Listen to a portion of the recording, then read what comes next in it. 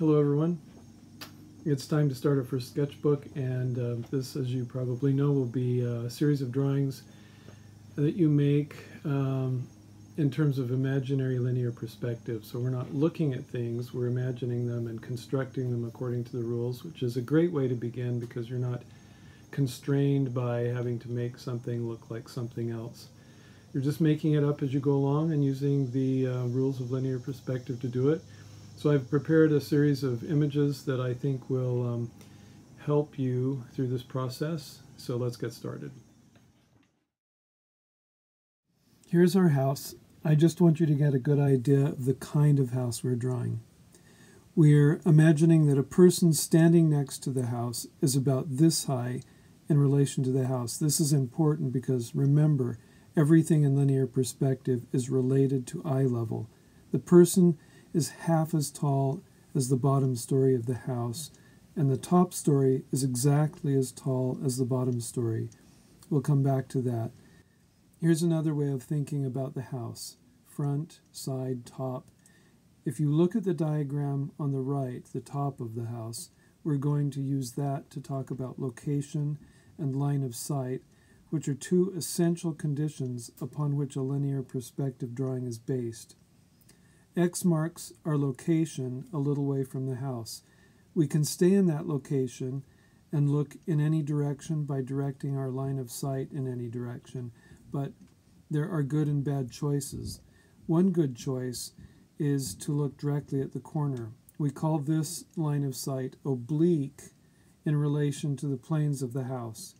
Oblique means that we are facing the walls of the house at an angle, not parallel to the walls, not perpendicular, but at an angle. This is just a quick sketch to show you what happens when you look at something from an oblique angle. So this is the house as we will develop it in our drawing. Here is what the final product will look like. Now at this point you might want to pause and make sure you have paper, pencil, and ruler, because I'd like you to set things up so that you can follow along on your own paper and do exactly what I describe. We start with a blank piece of paper oriented horizontally, and we are going to draw a horizontal line from one side of the paper to the other. Your pencil line should be located about a third of the way from the bottom. It should go right off the edge of the paper on the left and on the right, and this line represents the eye level.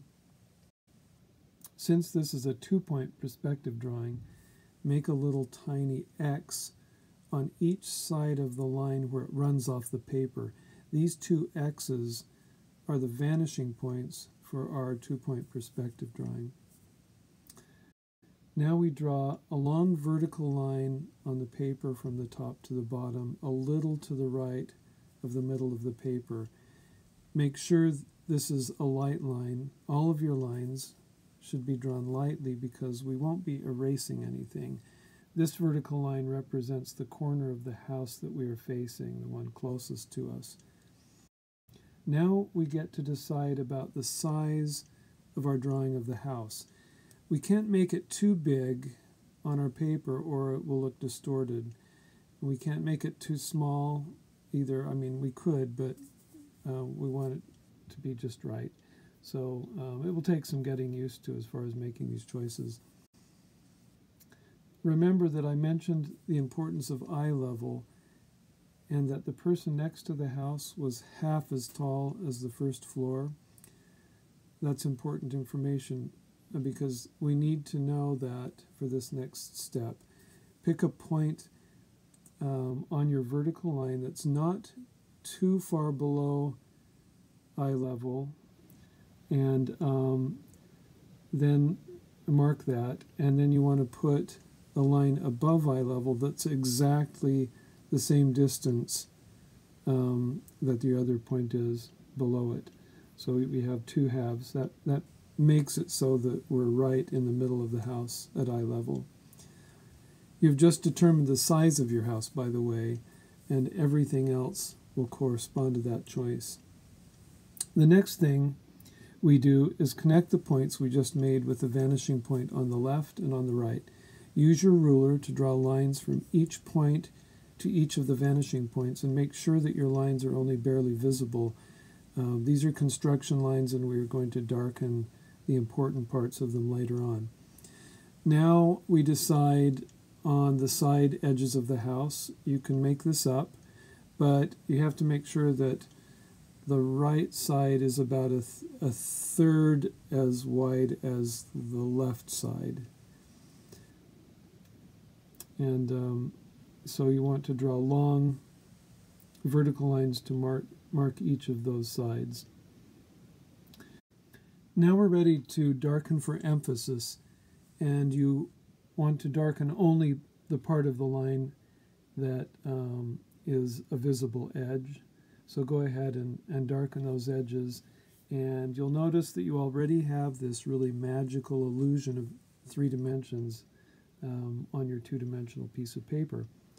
The next step is to put a roof on the house, and the best way to start is to draw the gable. That's the triangular section under the roof on the right wall of the house. And we need to determine where the peak of that gable is located. We know that it is exactly in line with the middle of the wall. So if we find the middle, we can draw a vertical line through the middle of that wall, and we know that the peak is going to be somewhere on that line. Here's where we apply the technique that I call finding the middle. On the right wall, we draw diagonal lines from each corner to the opposite corner. And where those lines intersect, we have the middle. So, and it's in perspective, which is great. So we can draw a vertical line through that intersection of those lines, and we're a lot closer to finding the peak. We don't know how high it is, but it's somewhere along that line. So we know that the top story is exactly as high as the bottom story, and if we look along the middle line that we just drew, we can just transfer that line segment that goes from floor to ceiling, take that segment and transfer it from floor to peak, so it's the same size. So you just go ahead and do that, and you've got now the peak of the roof. Mark that, and then draw lines down from the peak to the corners of the wall, the top corners of the wall. It's important at this point that you draw a line now from the peak of the roof back to the left vanishing point, and this gives you the ridge line of the roof, but we don't know where the line ends, so just draw it lightly, and we're going to figure out the rest in just a minute. The next step, it might seem easy, and when I ask students about this, they usually come up with a quick answer, but they're all wrong answers. It's actually a little bit more complicated than it seems. So what we need to do is we need to find the gable on the other side, the peak of that other side of the roof.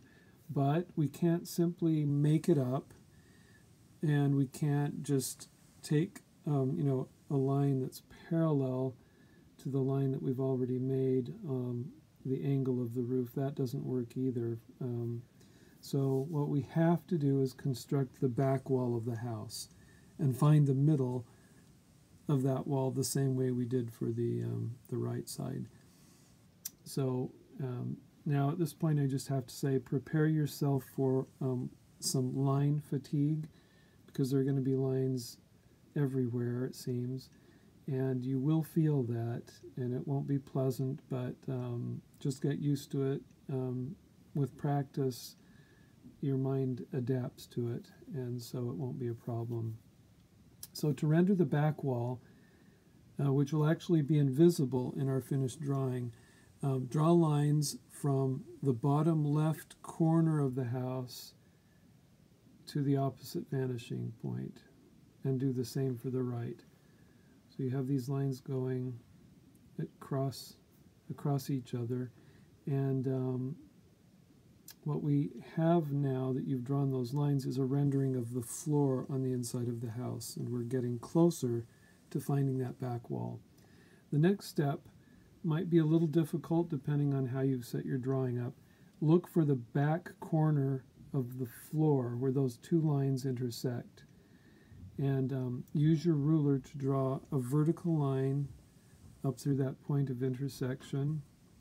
And just draw it all the way up. You're not sure where it's going to stop, so don't worry about that. Next, what you want to do is draw a line from the upper left corner of the wall to the right vanishing point. And this gives you the top edge of that back wall. And with that, you have the whole wall. It may, however, be a little bit hard to see with all those lines. So what I want you to do is look carefully at it and identify each corner of that wall with some little darker points. Don't go overboard with it, just so that you can see without having to sort through all of the lines. You know where that is. And then draw diagonals for that wall to find the middle. Then you draw the vertical line up, and where it intersects the roof line, that's where the peak is. And now you can darken the lines of the roof as you did for the lines of the first story, and what you've got is a solid looking, three-dimensional looking, amazing linear perspective drawing. Well, we're not done yet, but I just wanted to say that you've done the kind of drawing that just fired up the Renaissance masters. So we still need to put in some details. I'd like you to draw a window and a door. The door you can figure out on your own, but the window I'm going to help you with. So this window is a long horizontal window divided into four panes of equal size. And so the problem will be drawing those 4 panes in perspective. And so as you can imagine, since they're seen in perspective, they will look smaller and smaller as you go from right to left. So the first thing to do is to make the outline of your window by deciding where the top and bottom of the window will be. You get to decide this.